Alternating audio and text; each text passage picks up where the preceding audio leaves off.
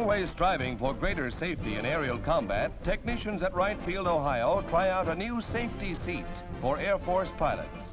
The test dummy is hoisted aboard like ye knight of old, and if he has any pangs about being the first one to try the new seat, he doesn't show it.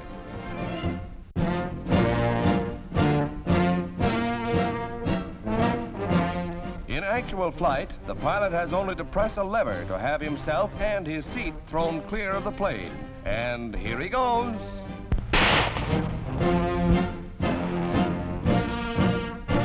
The device gives pilots quick and safe clearance from a crippled or disabled plane. It should help save many a flyer's life. The Caterpillar Club Catapult.